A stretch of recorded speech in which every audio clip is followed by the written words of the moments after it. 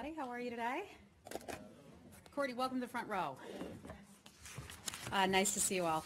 I'd like to start out with a couple announcements this afternoon. The first is about the earthquake and the tsunami that took place in Indonesia.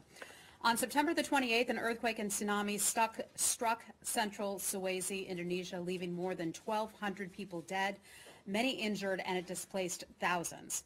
Our thoughts and prayers go out to those who've been affected by the natural disasters.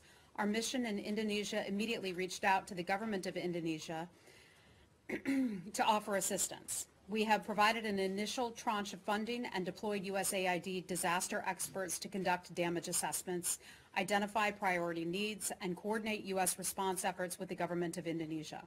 We're working with USAID and our counterparts at other government agencies to determine what additional help the United States government can provide. Several U.S. citizens have been safely evacuated. There have been no reports of U.S. citizens who've been killed or injured. Our mission in Indonesia